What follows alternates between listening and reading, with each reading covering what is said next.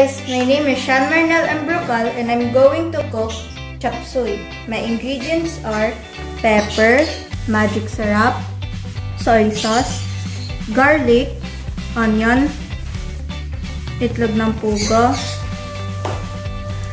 pechay, bagyo, and cabbage.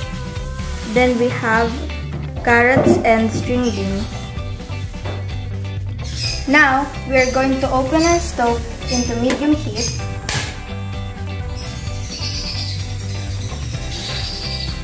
Then, we are going to wait if the pan is already hot.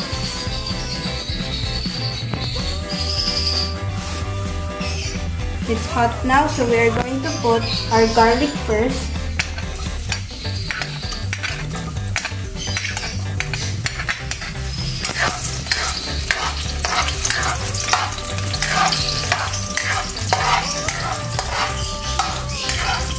Then our onions.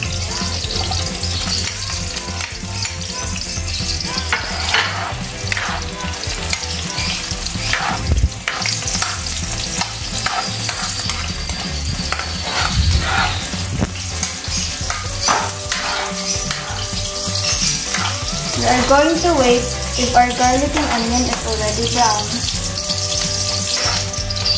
Our garlic and onion is already brown, so we are going to put our soy sauce.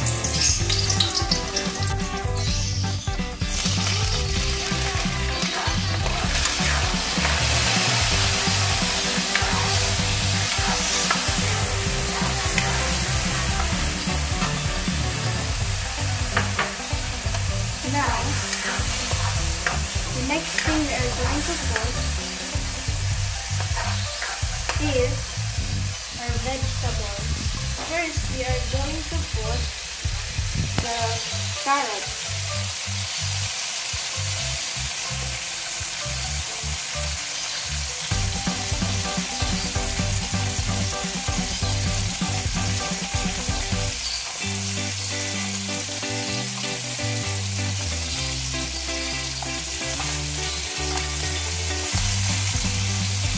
Then we're just going to add the beans.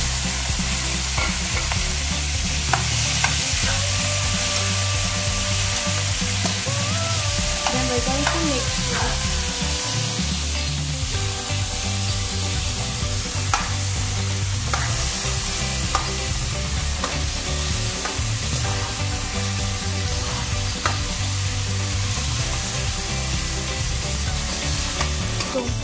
Then we're going to put the water.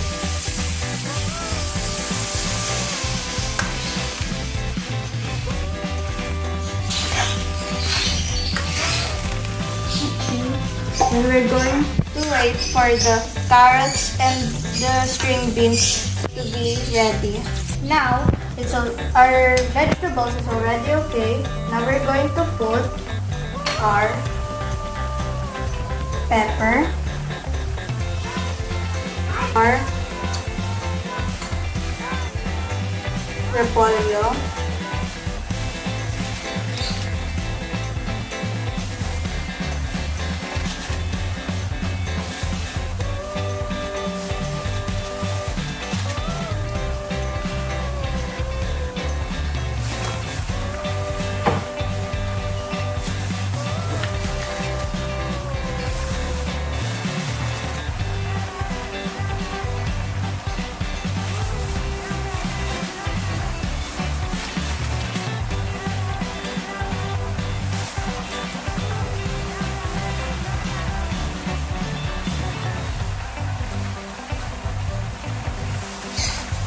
Then the next thing we're going to do is we're going to put our seasoning, magic syrup.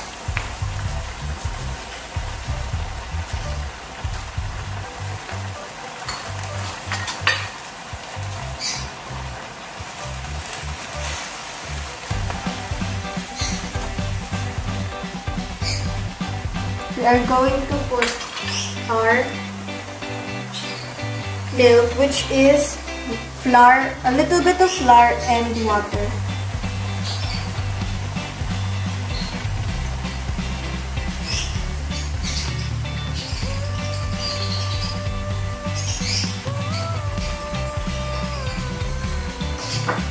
Now, we are going to mix it a little bit.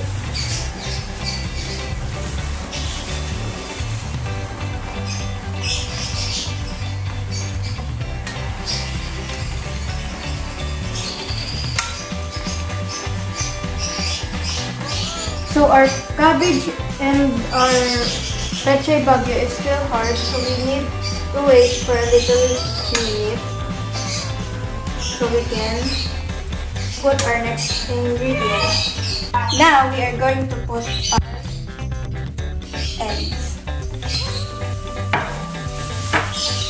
Now we are going to put it. The last final touch is we are going to put our spring onion.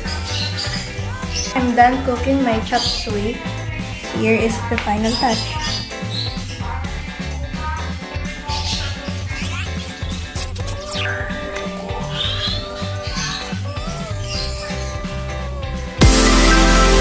What score would you give?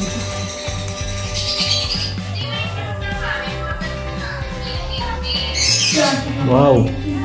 Nice! Sarap! 10 out of 10. Thank you guys for watching my vlog. I hope you enjoyed.